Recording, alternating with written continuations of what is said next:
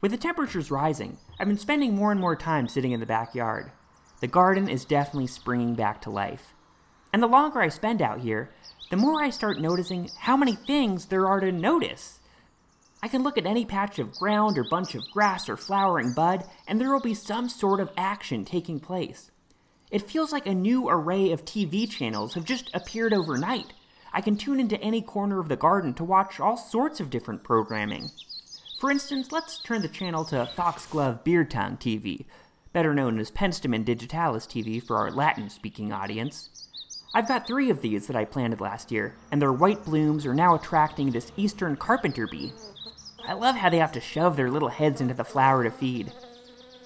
We've got some sort of lady beetle hanging out on a nearby leaf. A couple inches away there's a massive spittlebug froth. I always thought that these were some sort of egg masses, but after looking it up, I learned that this bubbly stuff is a secretion created by these spittlebugs to protect themselves from predators and harsh weather conditions. And while the name spittlebug might make you think that they're spitting this stuff up, it actually comes out the back end. Cool. Let's switch over to the pond network for a second, where some sort of wasp is making a cameo appearance to get a sip of water. And 2 leaves from a newly planted water lily have just emerged. Will it flower this season? You'll have to stay tuned to find out. Here's the Carolina rose, a native sprawling rose that I have growing on this trellis alongside some virgin's bower.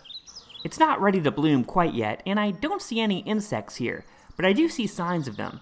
These little munch holes might have been left behind by the apple sphinx moth caterpillar. The Carolina rose is a host plant for them.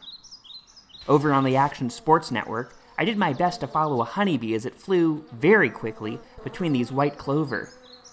And here's one of my favorite channels, Birdhouse TV. At first, I didn't think much was happening in this birdhouse that our friend and talented art director Bethany Ng built for us. But now that I was sitting outside more regularly, I noticed that a bird was visiting it quite frequently. I set up my GoPro to try to figure out what was going on in there. Sure enough, it seemed that a pair of Carolina chickadees had nested in there. They were coming and going every few minutes, bringing grubs and larvae and who knows what else into the birdhouse. When I stood nearby, I could even hear the tiny peeps of chicks. I was confused to also see them leaving with what looked like a worm in their mouth, but Brooke explained to me that it was no worm. It was a fecal sac. These chickadee chicks poop out their waste encased in this thin layer of mucus.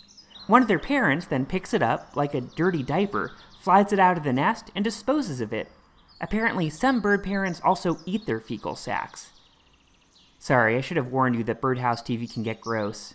It can also get sad, because I haven't seen any birds entering or exiting this house for the last week. Honestly, I'm a little worried about those chickadees.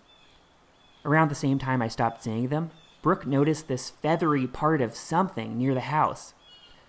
Listen, I don't want to make any assumptions here, so maybe I'll just change the channel before it gets too depressing.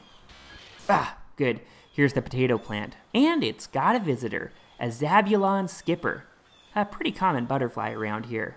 Ooh, and back to Pond TV, where there's a mysterious swarm of tiny things moving around the water. I have no clue what those are. And that's the exciting thing about watching your garden like it's cable television. Sometimes there are mysteries, sometimes there are reruns, sometimes there are tear-jerkers, sometimes it's fast-paced, sometimes it's slow. But it's always varied, always interesting. You'll probably learn something. And here in Pittsburgh, it'll be playing out 24/7 for the next couple of months.